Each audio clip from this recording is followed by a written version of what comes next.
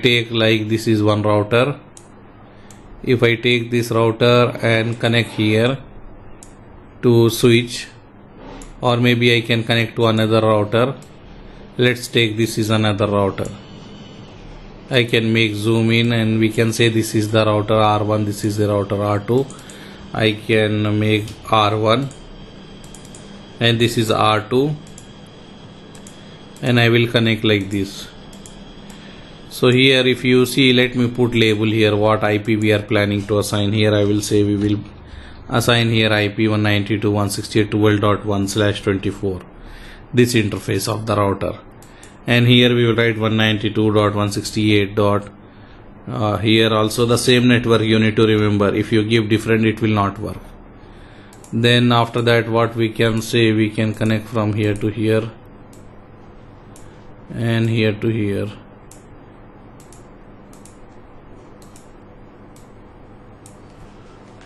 Okay, like this.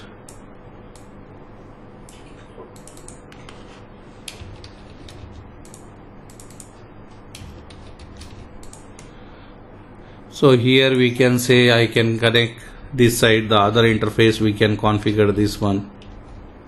No confusion, right? Or any your feeling? It's just simple. I am putting here IP whatever I am planning to use. Here you see 192, this is directly connected, this should be same, but here you can have anything.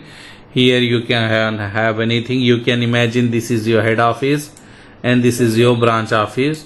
In between there is a ISP router, they will connect and they will take care. In same router, if you try to assign the same subnet IP, it will give you error. Router is saying, router, you remember router is a device which is used to make the communication between different network. So router will not accept if we configure. Let's see here. If we want to configure, what we will do, let me write first in the notepad here. I can take, I will say basic router lab. What I will do here, I will write here R1 configuration.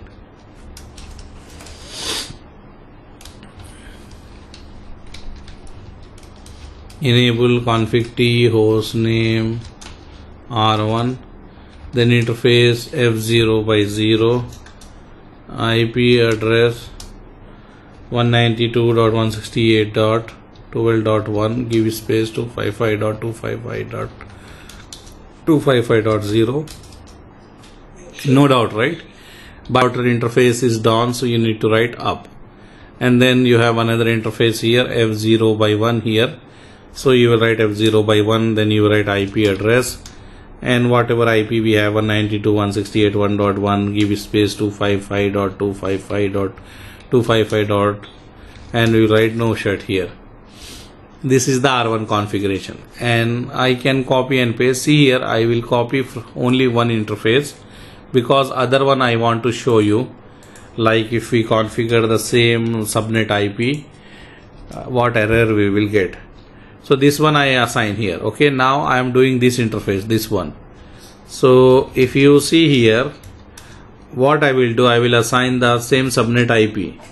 Actually router will not accept. In the router, same router, you cannot assign the same subnet IP to more than one interface. Already we configured there. Now I am configuring the same subnet IP, different IP but same subnet. You by seeing this one you can easily figure out, right?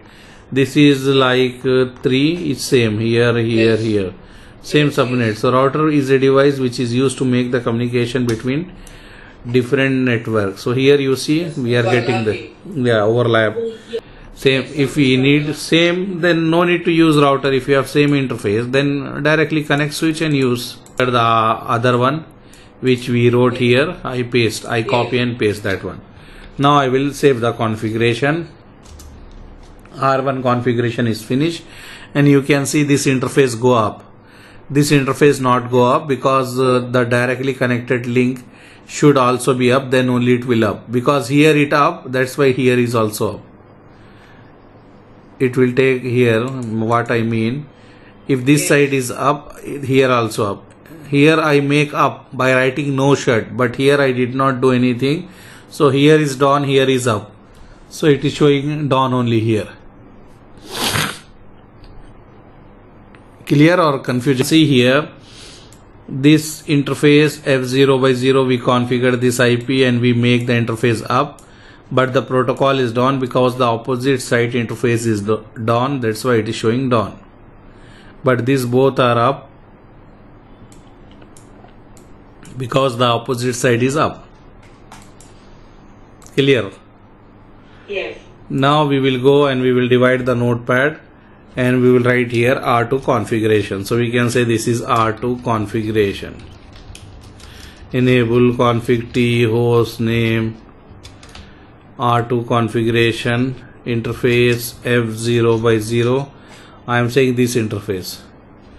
IP address 192.168.12.2, give space 255.255.0, and we will write no shut interface F0/1, IP address, whatever the IP address 192.168.2.1, give space 255.255.255.0, and write no shut here. We can copy and paste this in the R2.